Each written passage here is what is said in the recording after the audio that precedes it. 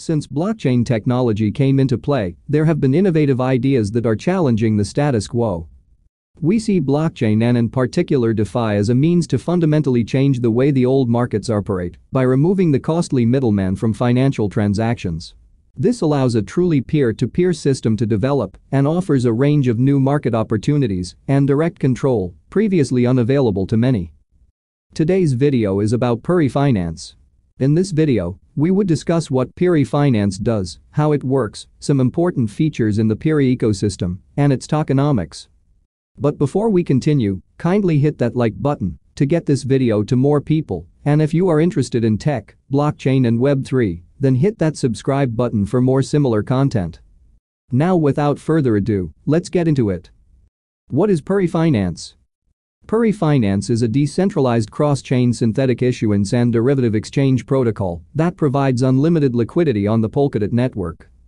PERI Finance provides solutions to many of the current issues afflicting DeFi projects on Ethereum, including prohibitively high gas fee, slow transaction speeds and the possibility of various negative aspects associated with this market such as front-running and flash loan. PERI Finance allows accessing a wide range of both traditional financial and crypto assets in the form of synthetic and leverage products, NFT assets, perpetual future swap, etc. Now, let's look into some important features of the PERI ecosystem. First is the Peri Pynths. Pynth stands for PERI synthetic asset. It is a synthetic asset which price follows the price of the underlying asset. PERI is a utility token used to create a liquidity pool in the process of staking, generating the PUSD basic Pynths or PERI synthetic assets. PUSD is used when converting into other Pynths of user's choice. When the value of Pynths increases, users can exchange them for PUSD at any time to unlock the staked PERI token. PERI token is also a tool to be used for voting within PERI DAO, which will play a crucial role in the development of PERI Finance. The second is PERI Staking dApp. PERI Staking dApp allows users to mint PUSD by staking PERI, USDC and DAI. By staking PERI, holders will receive three different following rewards. 1. Regular staking rewards based on vesting plan. 2. PERI inflation rate rewards. 3. The distribution of commissions incurred in Pynths transactions and leveraged Pynths contract trading. These will be distributed to stakers based on their contribution to the network. Thirdly is the Peri Exchange. Peri Exchange is a Pynths derivative DEX where users can trade a variety of financial assets. Peri Exchange offers spot trading as well as perpetual contract exchange, and users can invest Pynths for long or short positions with up to 20x leverage. Peri Exchange doesn't need any liquidity provider. For the transaction of converting Pynths, the counterparty is the debt pool collateralized by PERI, USDC, and DAI staked by the holders, so the liquidity available in the pool is infinite and no slippage exists. With these liquidity pools, users can freely convert one Pynth to other assets. PERI Finance also supports a wide range of NFT assets based on various objects, including artwork, metaverse properties, game items, etc. As for leverage Pynths, a perpetual contract trading, virtual AMM backed by the staked pool, is the mechanism that provides the liquidity. Through the platform, PERI Finance will provide a wide range of synthetic asset products over the traditional finance barrier.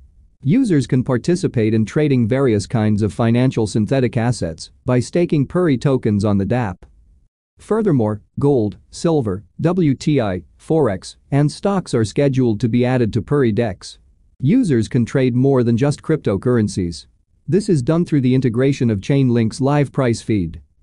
Lastly, let's look into PERI token. PERI is a utility token used to create a liquidity pool in the process of staking, generating the basic Pynths or PERI synthetic assets.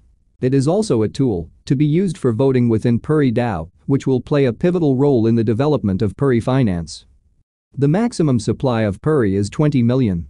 With a total supply of about 14.5 million. A market cap of about $1 million. And currently selling at $0.1 per PERI.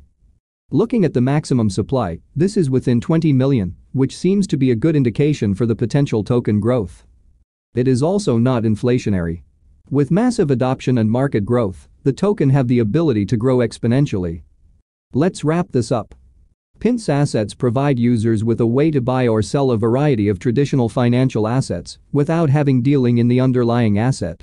Users can easily swap their asset to another in order to make profits without going through any procedures or censorship mandatorily enforced in traditional financial systems, which typically add friction and prevent easy movement between assets.